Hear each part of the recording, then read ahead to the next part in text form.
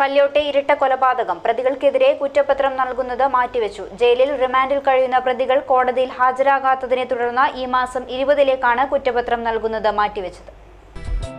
നമ്മുടെ കാസർഗോഡ് ഇനി കസറും.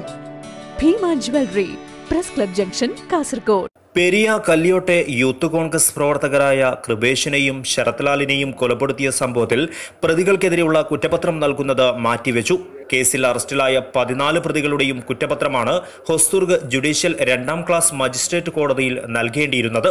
കണ്ണൂർ സെൻട്രൽ ജയിലിൽ റിമാൻഡിൽ കഴിയുന്ന പ്രതികൾ കോടതിയിൽ ഹാജരാകാത്തതിനെ തുടർന്ന് ഈ മാസം 20-ലേക്കാണ് കുറ്റപത്രം നൽകുന്നത് മാറ്റിവെച്ചത്. ജാമ്യത്തിൽ കഴിയുന്ന 3 പ്രതികൾക്കും കോടതിയിൽ ഹാജരാകുവാൻ ചൂണ്ടിക്കാട്ടി നേരത്തെ സമൻസ് അയച്ചിരുന്നു. കേസിൽ 2 സാക്ഷികളെ ഒഴിവാക്കിക്കൊണ്ടുള്ള കുറ്റപത്രമാണ് പ്രതികൾക്ക് നൽകുക.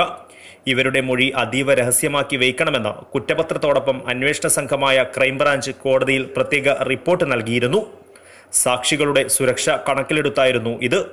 News desk KCN.